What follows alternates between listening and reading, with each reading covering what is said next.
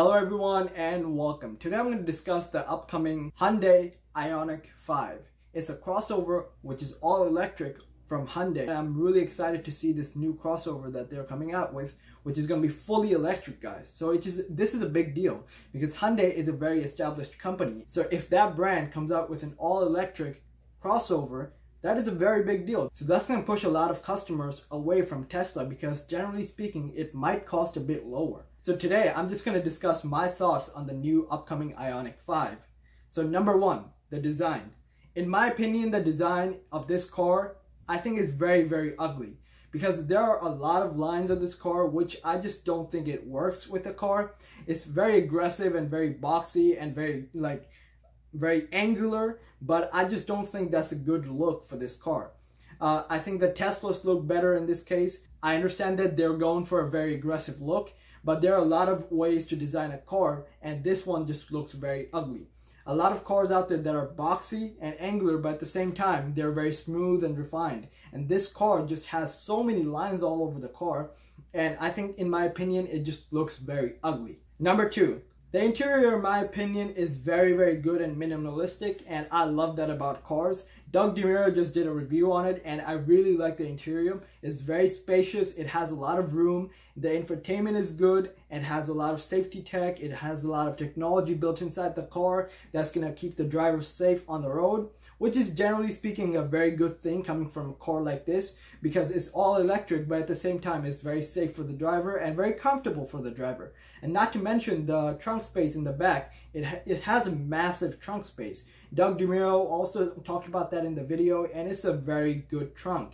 And the overall shape of this car is actually very good, but the exterior design just does not match the level of sophistication inside the car. Number three, the range. This car is going to have about 250 to 300 miles of range, which is very good, but it could be better.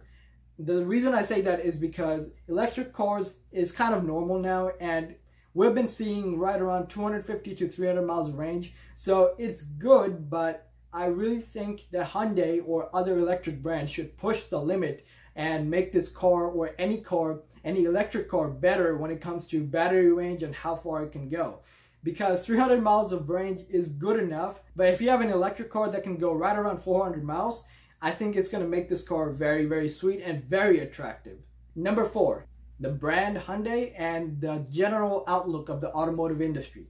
So it's a very good thing that Hyundai is coming up with an all-electric crossover, because a lot of crossovers out there, the customers, they generally want comfortable ride, they want a lot of safety tech, and they want to pay a relatively low price for it so they can carry their family around and do whatever. So it's good that Hyundai is taking the initiative to come out with an all-electric version of a crossover, because the Teslas just cost way too much, and it turns off a lot of customers, and they gravitate towards other brands like Honda, Toyota, and Hyundai.